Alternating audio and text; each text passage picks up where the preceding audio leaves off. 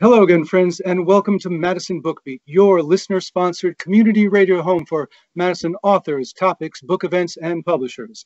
I'm your host, Stu Levitan. My guest this hour is UW professor and instructor Steven Wright, author of the new political thriller, The Coyotes of Carthage.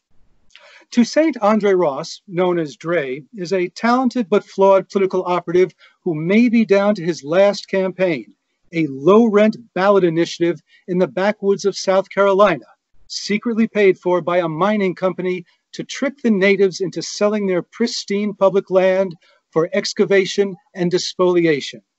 What happens when the urban Black Dre shows up in rural white Carthage County with $250,000 in dark money paid for from that mining company is the business that occupies Steven Wright in his debut novel, The Coyotes of Carthage.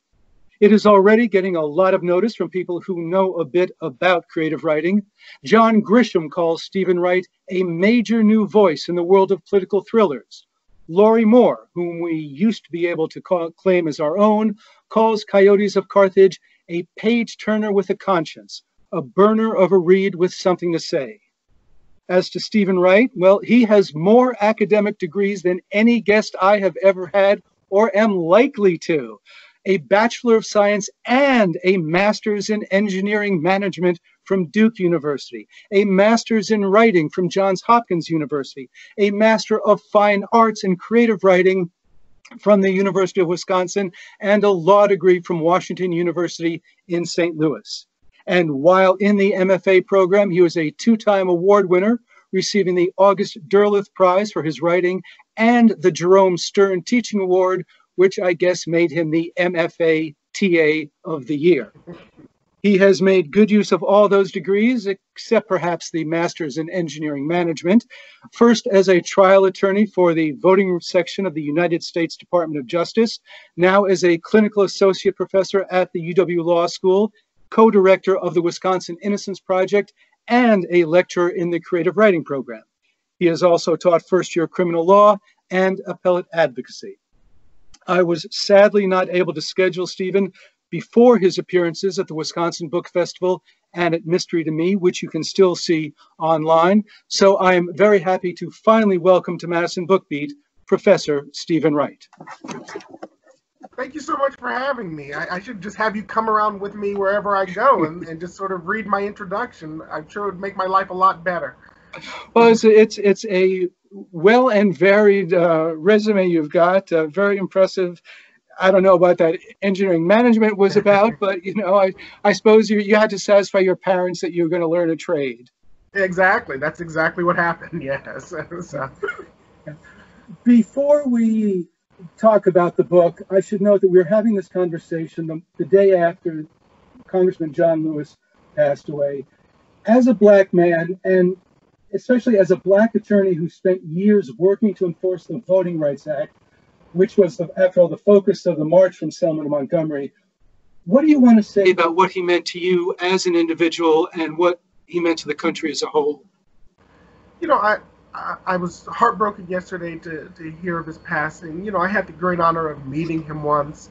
When I worked at the DOJ, I was part of a team that was reviewing some laws about redistricting in Georgia. And we were actually talking to people, and that was the first opportunity I actually had to meet Stacey Abrams. And she was telling us about why these laws were sort of detrimental. And then I remember she said, you know what? Congressman Lewis will explain it to you. And so, you know, 2 weeks later, you get a call from the congressman, and you go and you meet at a big table on Washington, D.C. And I remember he just went around and he shook everybody's hand. And I remember in that moment when he asked me who I was and he shook my hand, that I really was meeting an American hero. I mean, there's so many people, whether it's, you know, Senator McCain or Congressman Lewis, who it's hard to sort of believe, but they really did put everything on the line to make the country better.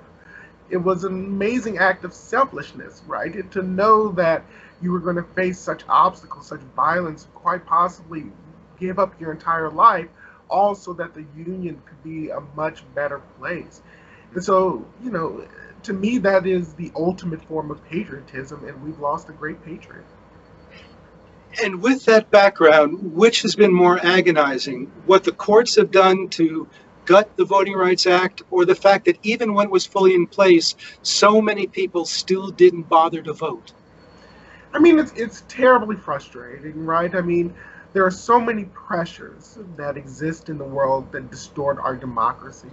And sometimes it's the laws or the way that the court interprets the laws, but sometimes it's on the individuals who don't get out and actually vote.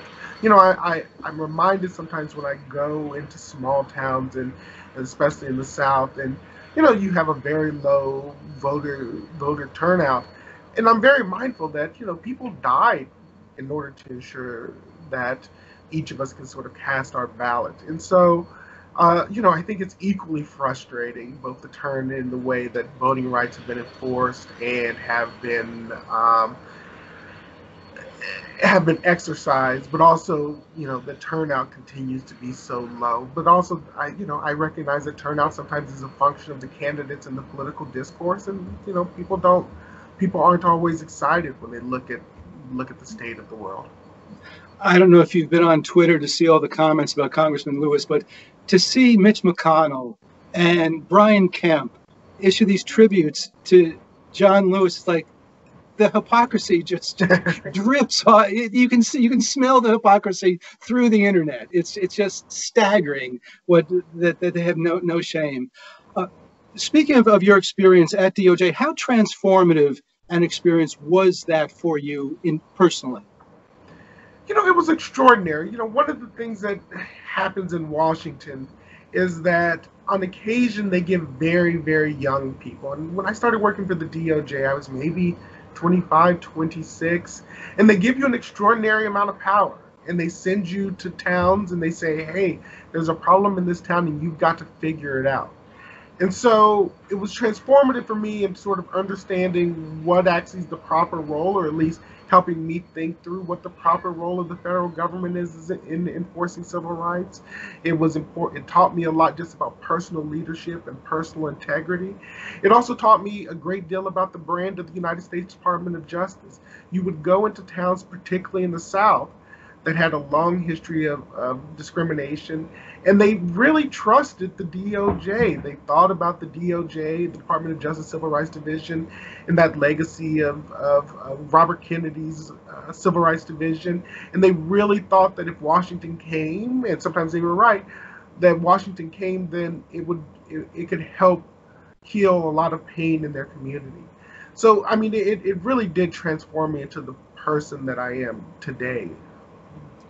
Some of us think more of it as Nicholas Katzenbach and John Doerr's Department of Justice, Sure. and the role of the federal judiciary, judges like Frank Johnson, you know, people who put their lives and reputations on the line back when the federal government was a lot better than it is today. Now, were you a big voter before your DOJ gig? Would you have voted in all these down ballot races? The honest to gosh truth is no. You know, I think before I joined the DOJ, I could count on one hand the number of elections I had voted in. You know, I think part of it, and it was part of what I was trying to express in the book, is I did not completely understand the importance of local elections. And you know, in Wisconsin, if I was young and in Wisconsin, I don't know if I would have voted in things like judicial elections or Supreme Court elections, even though that those elections end up being more consequential than any other election, federal or state, in my opinion, on things that I care about: race relations, criminal justice, equality before the law. You know, so many of our cases here in Wisconsin are decided by our, 7-member Supreme Court. And they determined, you know, a lot of the constitutional rights you have, definitely a lot of the criminal constitutional rights you have. They do occasionally engage in making law on First Amendment issues or all those type of other issues that I think are sort of sacrosanct to most of us. But I would not have had the wisdom and maturity to sort of understand what was at stake in those elections. Well, a down ballot race is at the heart of Coyotes of Carthage. Now, you're on the front lines of ensuring the right to vote. You've been part of a team that actually freed innocent men from prison. Why did you write your first novel about a troubled hired gun working on a ballot initiative instead of a noble lawyer working for democracy and justice? Yeah, so I left the Department of Justice in probably around 2012, give or take, and I left to become a writer. And so I was very fortunate to get admitted to the University of Wisconsin-Madison's MFA program. And as you may know, the MFA program is a pretty distinguished national program. It has great professors like Judy Mitchell, at the time Lorrie Moore. You get the opportunity to work with great people like Linda Berry, and each of them in particular, and Ron Kuka had just been so consequential to not only sort of my experience as a student, but they continue to be a big part of my life and my values that I've adopted for writing. And so it's a 2-year program, and at the end of that second program, near the end of that, I was sort of just, I don't want to say quite listless, but I didn't quite know what was next. And so I think a lot of people were just pushing me towards the novel. And, the axiom of writing the novel that you want to read, writing the novel that only you could write, those ideas were really ringing in my ear.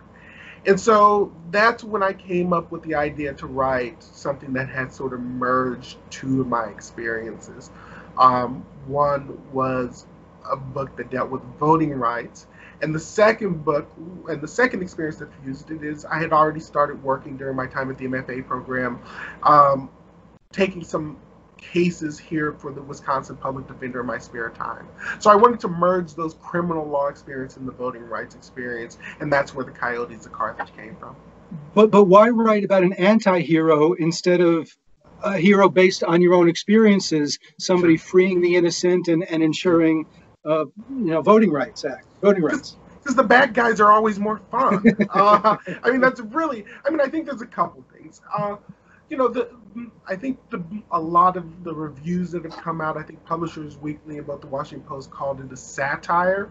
And I don't know if I would necessarily say it's a satire, but it definitely does offer a darker, more cynical view of local elections and the role of dark money. And I'm not really certain that you can have a hero, and especially the expectation that the hero is going to win, when you have a novel that just starts from the premise that corporations are going around influencing elections anonymously, which is, I believe, a real threat to our democracy. You can't write that in a way that I don't think ends up just completely ruining a hero and the reader's expectation that the hero is going to win. Did you set it in the South because that's what the plot required, or was there also a bit of emotional payback, showing a black man messing with the white community's election and getting back for generations of whites preventing blacks from voting at all? There was definitely the latter.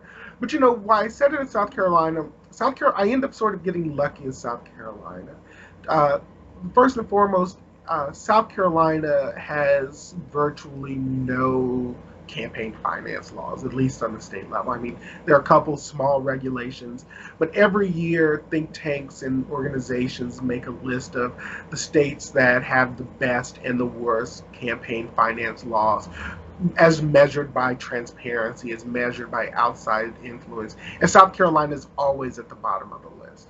There's a line in the book where Brendan complains that campaign finance, one of the characters complains that campaign finance is like the Wild West. And I really do think that's true. And so South Carolina was appealing to me because it literally has almost no rules. South Carolina was also appealing to me because they have ballot initiatives for communities. And so the book is structured around a 12, 13-week election. It's actually pretty faithful. There's some authorial license, but it's pretty faithful to the timeline that it takes to get onto the ballot. And so when I looked up the laws in South Carolina, I saw, X has to happen 20 days out, and something else has to happen 30 days out, and something else has 10 days out. And so I saw that and I thought, oh my goodness, I have a plot. Oh my God, I have a structure. And so it was a combination of that. And I also thought I could write South Carolina pretty well. I've been in Madison now for several years, and I consider it my home. But, in some ways, I very much consider myself a Southerner. anywhere. My family moved around a lot growing up. I was born in Nashville. I graduated from high school in Augusta, Georgia. My family now lives in Arkansas. I lived in Arkansas for about a year. I went to college in North Carolina. So I felt very strong ties to the South and Southern culture. And I knew that I could write it in a way that was at least true to my experience, in a way that I hope that people from the South could recognize. And how realistic is the plot? Are these dark money ballot initiatives with straw men and phony issues going on today? Oh, yes, without a doubt. I mean, they have dark money, and so there's a couple ways I think to look at it, right? In some states like California, where the corporations where the laws permit greater transparency, we see organizations like Amazon, the insurance companies, especially the utility companies, using the ballot initiative process to change laws for their betterment. And we see them spending huge amounts of money. And so oftentimes they create some type of organization that can be traced back to them. But, the utilities companies regularly lobby to protect their monopoly. Amazon regularly places ballot initiatives to ensure that, say, taxes remain low, or that they can engage in some type of labor or environmental cause. So yeah, I mean, I definitely think that there's plenty of evidence that at least that these corporations are using their money in order to influence elections via ballot initiatives. South Carolina ironically has had some huge problems with this lately, and what's interesting about South Carolina is the state is actually struggling with at what point does anonymous money become bribery. And so the Attorney General there has actually launched several investigations specifically to look at how and where the money was given and whether it ended up being sort of paid for play. Well, one of the little plot twists, and it's difficult to talk in too much detail about a novel because we don't want to give away too much. But there's one point where Dre says, well, the mining company is willing to manipulate the electorate, but they draw the line at actually bribing the city council. Right. Is that your experience? It is. I mean, I will say that, when I talk to political consultants who do these things very well, or who have a lot of experience, they tell me that they actually want to act within the framework of the law, right? And nobody wants to go to jail. And so they're often very, very sophisticated in knowing where the line is and when and where to, and how crossing it and what the consequences of it will be. It's funny, there is within the political consulting community, there's often ethos, there are often values, and sometimes the profession imposes those ethos and those values to make sure that people don't break the law. Now, ironically, that ethos and the ethics of those organizations, I don't think necessarily line up with the rest of ours. I don't know if anybody necessarily thinks it's a good idea for corporations to anonymously influence elections and policy at the local election, but I do think that community draws a pretty hard line at bribery. And you find that most of the political consultants have the value system that they want to elect good people and pursue good issues, and they just accept as the price of doing business that every once in a while they'll help a bad person get elected or a bad issue get advanced? I think that's largely true. I don't know if I would say every once in a while, right? I mean, my guess is every once in a while they find that one issue or that one candidate that they're very excited about, but that they pretty much doing it along the way. The political consultants that I know are deeply, deeply competitive people, right? And oftentimes they're very, very bright people. And so sometimes it's just, it's the practice of the competition. It's the ability to, go out into a state or run a gubernatorial campaign just to sort of flex their muscle, just to sort of learn the experience. And also, you got to pay the bills. It seems to me that part of your purpose in writing the book was to show how big issues filter down to the local level. And you open the book with dueling epigrams from Justices Scalia and Stevens in the Citizens United case, which set the stage for what we have now. How would this narrative have played out before or without Citizens United? So, I think most experts attribute the creation of dark money. That, and just so everyone knows, dark money we normally are talking about is anonymous corporate money. Corporations set aside money to influence local elections, and it's oftentimes untraceable.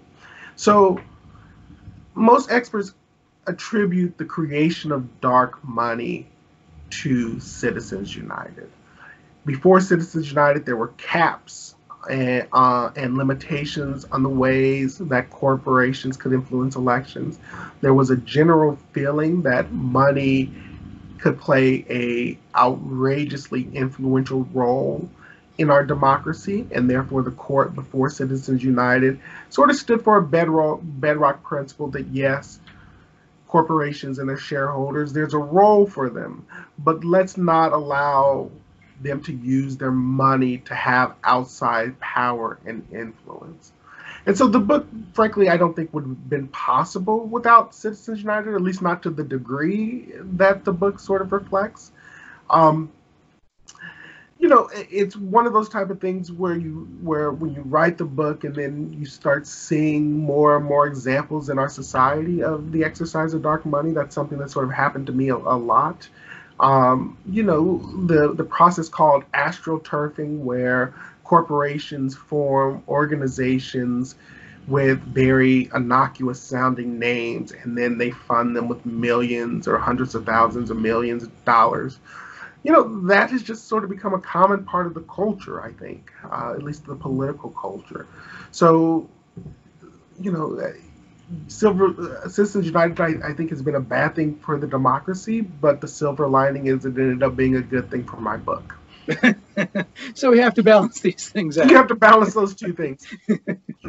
I'm going to get back to Dre for a second. Dre has a pretty cynical view of the system.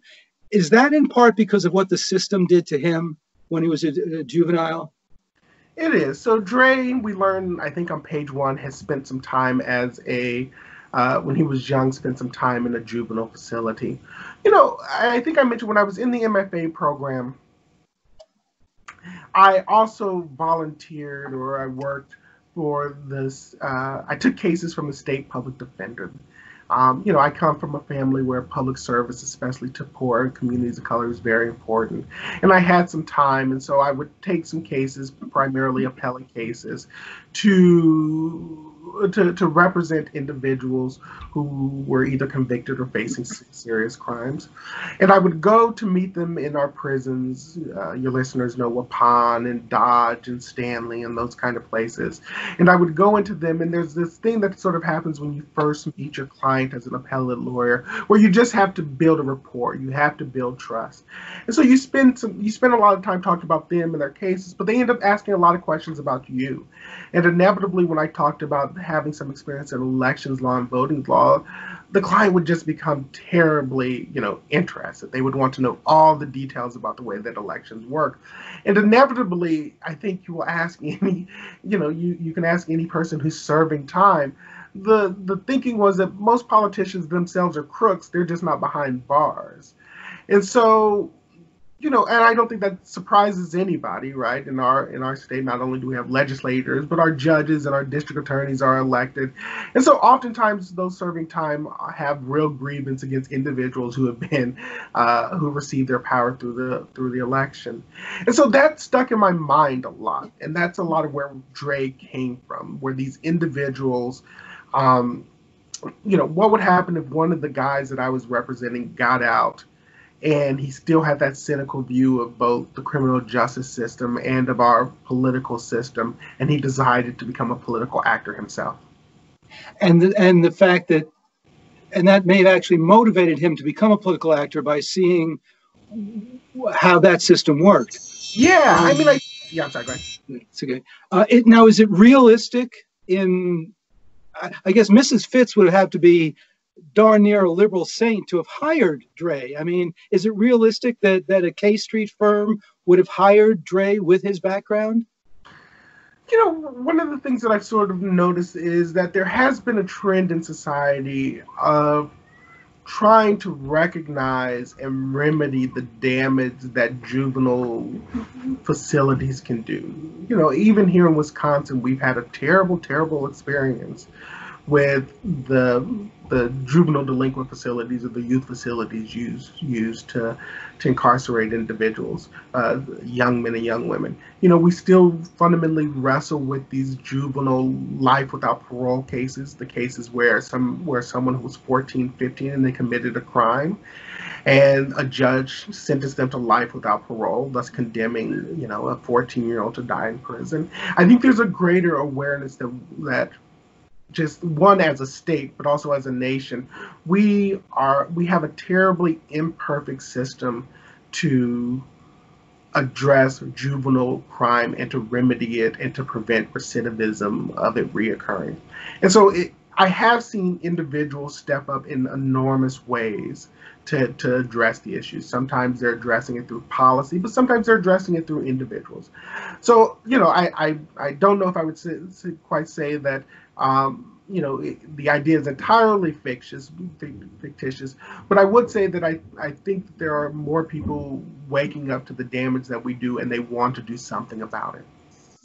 Now, Dre has a sidekick, at least for a while, who is anything but cynical. Is there a bit of the Badger in Brendan, someone who's smart and hardworking, but maybe just a little naive? Oh, let me tell you, it's 100% the Badger. You know, one of the great privileges of writing the book, I would work at the law school from, 9 to 5, and then I would go home to write.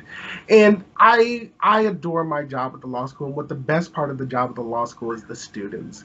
You know, our students at the University of Wisconsin, they are bright, they are hardworking, they are earnest, they sincerely want to change the world, but they're 22, right? And so, you know, they are somewhat limited by their life experience about the tools that they know or how they go about defining the problem.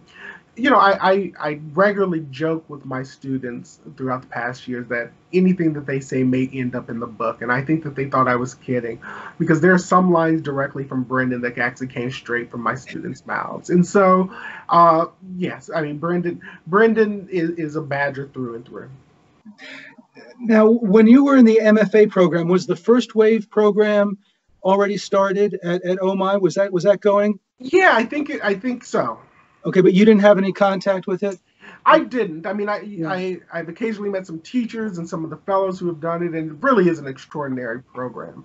You know, one of the things that I am very proud of is that, you know, our MFA program tends to have a pretty, not only distinguished group, but they're people with real conscience, right? They're people who are looking out into the world and trying to write what they reflect in the world, and they're dedicated to helping other people do it. You know, Ron Kuka, one of the professors there, has been involved with the Odyssey program. There's obviously the First Wave program. You know, it's a genuinely sort of talented and diverse group of individuals who are thinking about how to use literature and poetry and prose to make the world a better place. Yeah, I think that First Wave program is the most important cultural thing going on in the entire city, not just on campus. It just blows me away. Let's talk about writing, which you've been doing since childhood. What is it that made you want to write? You know, what I think it is like I suspect the answer is always true for all writers, which is you read something or you watched a television show and you were just inspired. You were like, I want to do that. You know, my father's a doctor, but he's one of those guys where, you know, we'll go out to a new restaurant and then he'll try something, and then the next week he'll just spend the entire week trying to make the same thing at home, right? And so I think in some ways it's the same for a book. You read a book and it really inspires you. You see a television show, you see a movie, and you're like, oh, I want to be able to do something as great as that. And what was the book that first inspired you? You know,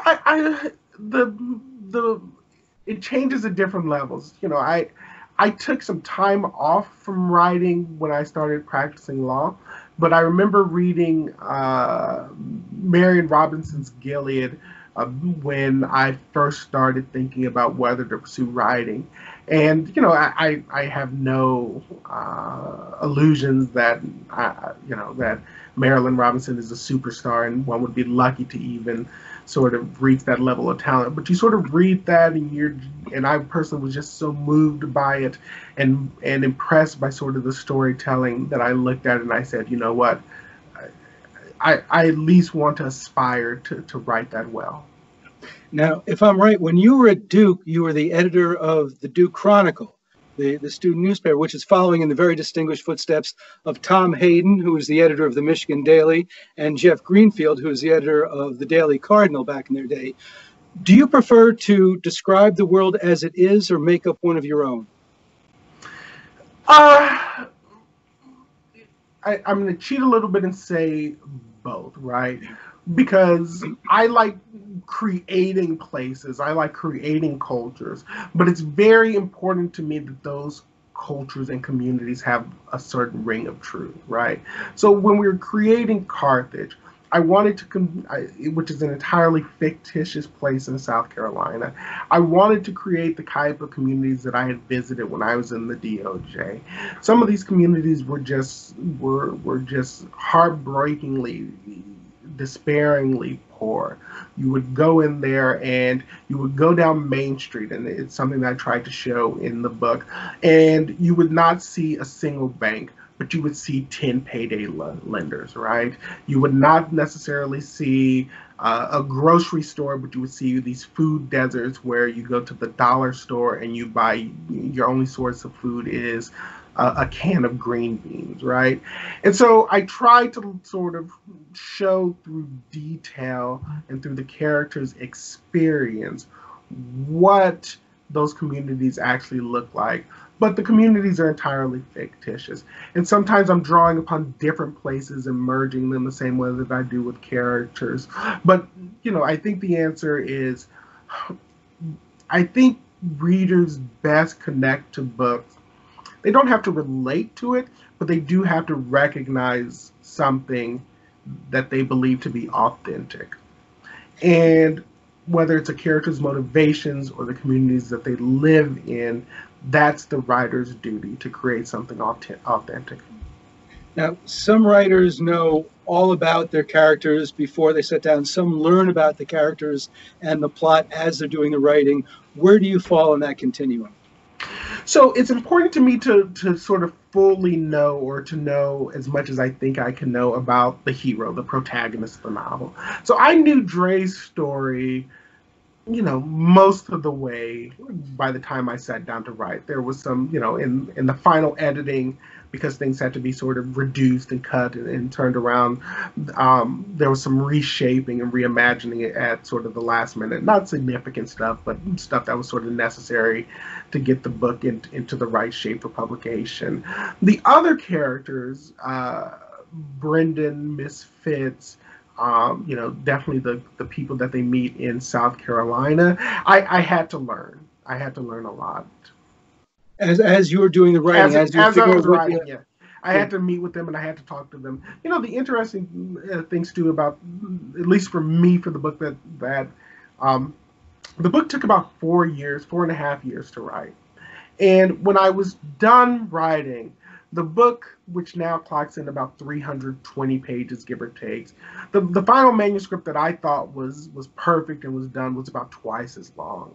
And so I had to show, when I shared it with a lot of my friends and mentors, the consistent theme was, it's fine, the characters are good, but it's just way too long. That nobody's going to want to read a 650-page debut. And so I had to cut it back in half. And then cutting it back in half, a lot of side characters left. Some characters were sort of merged. And, a lot of the time that I had spent sort of thinking about side characters and, the communities, those things all just sort of went away. And so, those were people that I had imagined on the way, and then they were suddenly gone. My last book, I had to cut 40,000 words, and you get to the point where you're not even editing. It's just, okay, that whole chapter has to go. That whole section has to go. It's just it'll be a magazine piece in 2 years, but it's just gone. So you probably cut about this equivalent amount. Yeah, so I think that the triaging part of novel writing is just. I mean, for me, it was just heartbreaking when I got the note that I needed to cut it in half.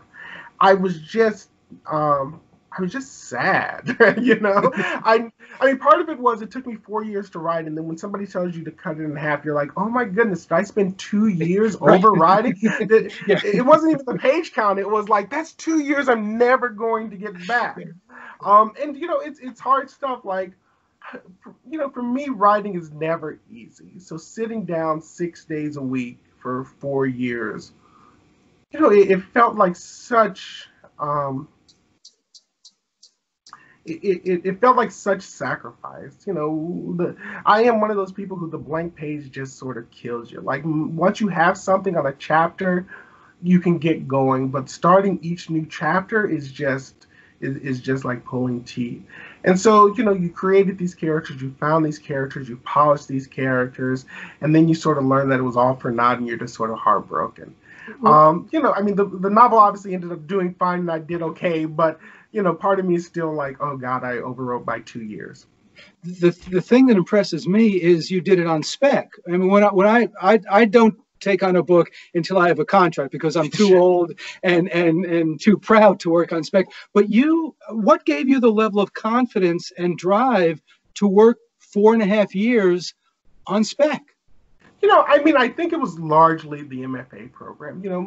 I had, I mean, when Judy and Ron and Lorrie Moore and Linda Berry say, hey, we believe in you, there's nothing you can't feel you can't write, right? And so it was really having some outstanding mentors very, very early on who said, Steve, you got this, you can do it, just be disciplined about it and go forth. That I think more than anything else, inspired me. But I will be honest, there was that moment when you had to cut it in half, and that took about 6 months, and you just panic, right? You just say, it literally crossed my mind every day, what if this doesn't work out? And it just sort of stuns you that, I go from thinking I've wasted the last 2 years to thinking I wasted the last 4 years. And that, I mean, it's hard to articulate. I can remember just talking to some friends about it like every day, and they were assuring me it'll work out, it'll be fine. But I was like, I don't know what happens if this doesn't work out. So tell me about getting the phone call when it did get picked up. So I was very fortunate. I was able to get a great agent, Kent Wolf. The process was, let me be clear, after I had sort of a fairy tale experience. I was able to cut the book in half and have it to my friends to read. And once they sort of gave the thumbs up, I want to say I got an agent within a month or two. It wasn't a particularly long process. And my agent had some changes, and we sort of played around, and I have a great agent, Kent Wolf. And, he sent it out to a bunch of publishers, and we got a lot of bites. Echoes at HarperCollins, who we ended up going with. Echo is the prestige imprint. They do a lot of the literary books for HarperCollins. Simon & Schuster was interested. I think Random House. And so, we got a lot of interest, and a lot of people put in bids to buy it. And so, in the end, when that process was done, it was just sort of, it felt real. It felt like, oh, okay, I did it. I made it. And then, afterwards, we sold television rights, and we started talking about selling foreign rights, and all of a sudden you're having conversations that when I literally sat right here typing, slaving over a word, you just hoping that your book can go into the world. And then to find out that such people, were behind it. When we got that John Grisham blurb, or when we got the Lorrie blurb, like I can't tell you how affirming, in particular, the Grisham blurb was for the team. He only blurbs 1 or 2 books every year. And when he sort of came back and gave it the stamp of approval, it's hard to really just to sort of put into words how grateful and how generous he was, but also what it meant for the people who backed the book very early. And not to be crass about it, but what do your people say as a rule of thumb a John Grisham blurb means for its commercial success? It means a great deal for the commercial success, right? One of the interesting things about the book is, I have an MFA, so I'm sort of trained how to write, in particular in literary fiction. But the book is very, very fast paced, and it has an element of the thriller, and it has been embraced by not only independent bookstores but also readers who enjoy thrillers.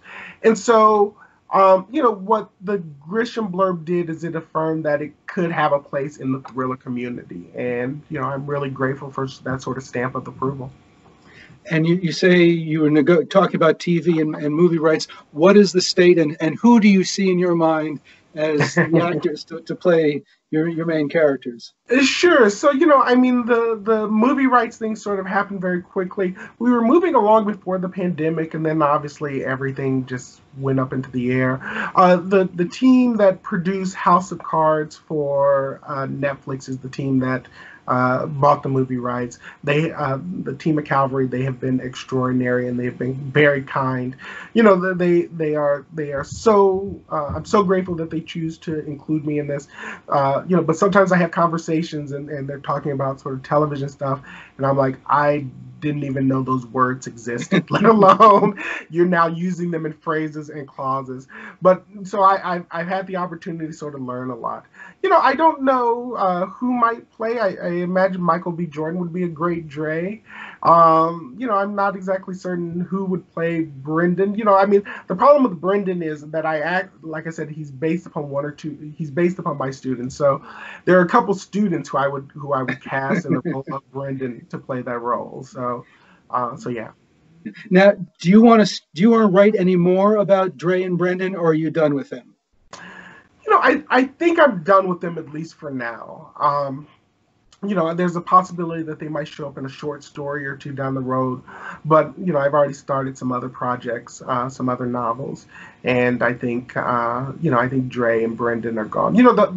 The hard part, I'm sure, that every novelist tells you is, especially when you live with characters for like four and a half years, it's hard to get them out of your mind. So, even today, or even in these days, I literally just was sort of sitting on my back porch and I was seeing something, and from time to time I asked myself, what would Dre or Brendan be doing during the pandemic? Like, it's just a thought that just has to enter into your mind when you spend so much time with the characters. And so, you see something out in society, or you, in particular, when you see these Black Lives Matter protests and the protest over the murder of multiple Black men, you're sort of like, well, how would Dre respond to this? So. Well, speaking of the pandemic, the book came out in early spring, just as the pandemic was shutting everything down. You no doubt had a pretty ambitious book tour plan. As a consumer, I actually like the couch tour life because I can sample, things from all around the country, but it really isn't the same. How much do you miss getting to fly around the country doing all these book things, and how much is it sort of a relief that you don't have to go through it?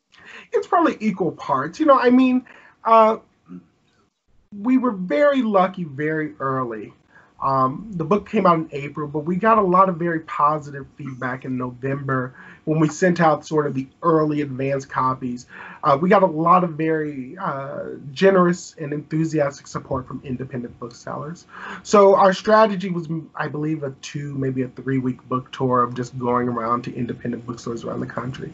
And let me say, I've never met an indie bookstore owner that I didn't end up actually adoring. And so the prospect of going around the country and meeting people who supported the book, who enjoyed the book, who wanted the book to succeed, and to helping them in turn build a community, that was very, very appealing to me. The idea, however, of, getting on a plane at 6 a.m., flying into a new city, doing the book tour, doing the dinner, signing the books, going back to the hotel, sleeping, then waking up in the morning, doing the whole thing over in a new city. The traveling part of it was not something I was terribly enthusiastic about. And so, in some ways it's the perfect world. I will say that we had our book launch, I think on April 14th, and it was here with the Madison Public Library. And, it's sort of a tradition, I think, in the MFA Wisconsin program for people to come back and to have that. And so I was really, really excited that so many friends and supporters and colleagues from Wisconsin were going to be able to participate in the book tour, and for us all to be in the same room for the book launch. And then I was disappointed that it was going to happen. But then I started to see who was sort of volunteering to sort of show up. And so many people from my life, not only my parents and my sisters, but old girlfriends, friends from school. Everyone just sort of came together, I think, for that April book tour. And so I was able to build a community that wasn't bound by geography, that I was able to sit and talk about the book with my friends Ron Kuka and Laura Coates from CNN, and just have that and be able to share that with the world. It ended up, I think, being a blessing in disguise.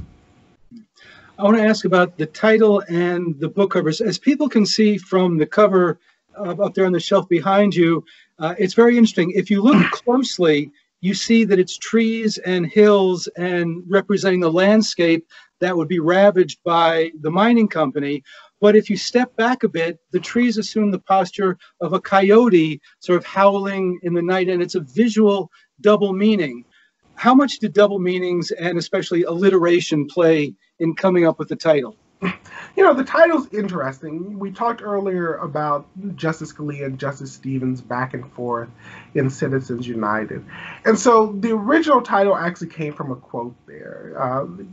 As we discussed before, Citizens United is part of where we come up with this question of whether corporations are people. And obviously Justice Scalia is on the side that they are. And he makes the argument in Citizens United that that's a long part of our tradition, dating back to the founding of the country, that corporations and people were almost indistinguishable. And Justice Stevens has somewhat of a smart alecky retort, saying, this isn't the history of our country, and you, Justice Scalia, are not the guardian of ancient values. And so for a very long time, the title of the book was The Guardian of Ancient Values. And I was really, really excited about that, but no one in my life liked it. Everyone just said, that is the worst title possible.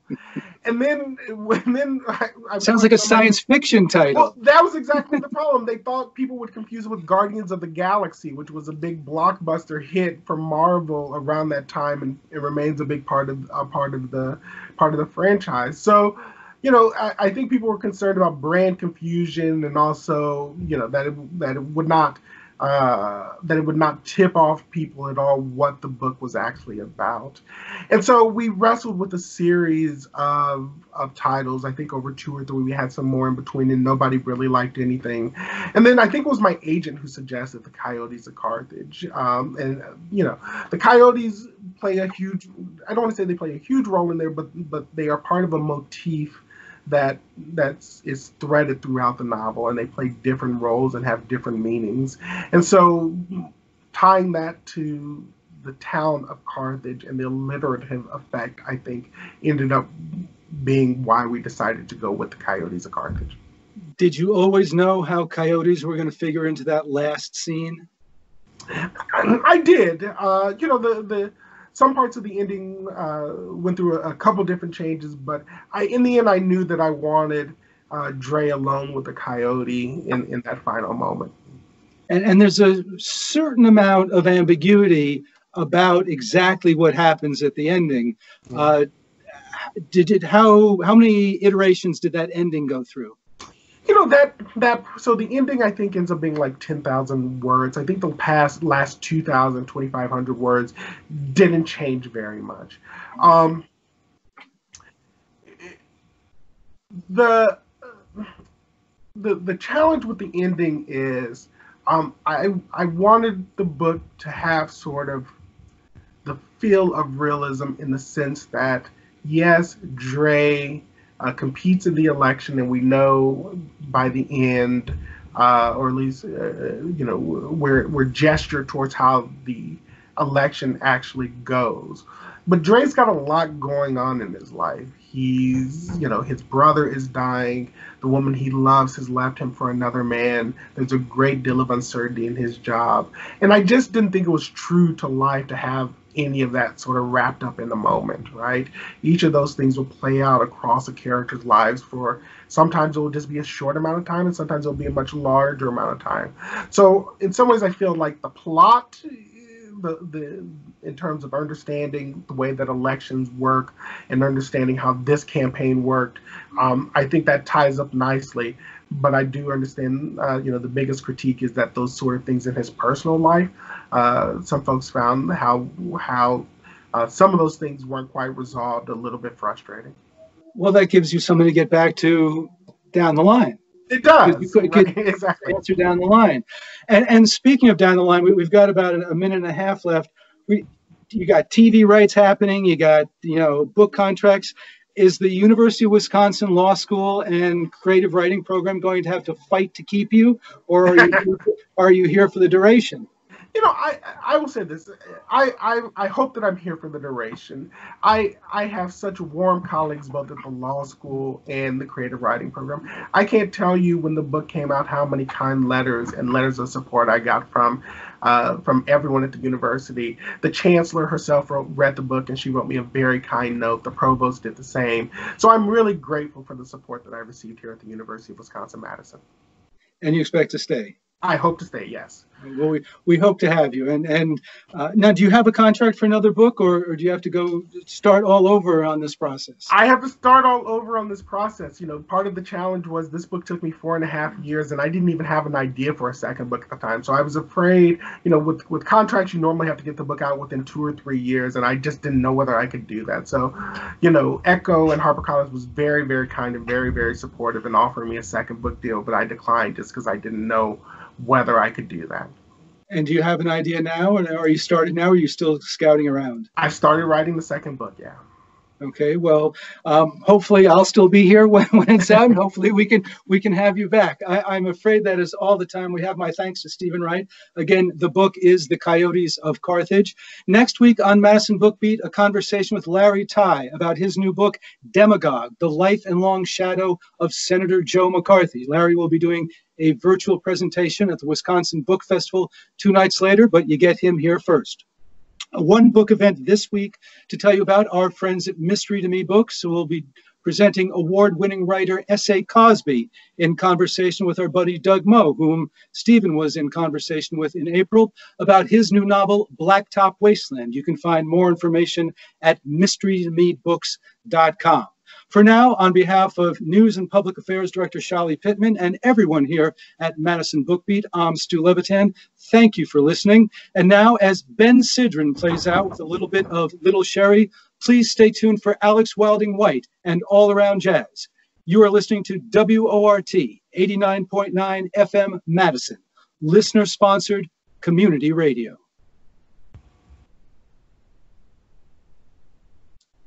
And we are out. Excellent.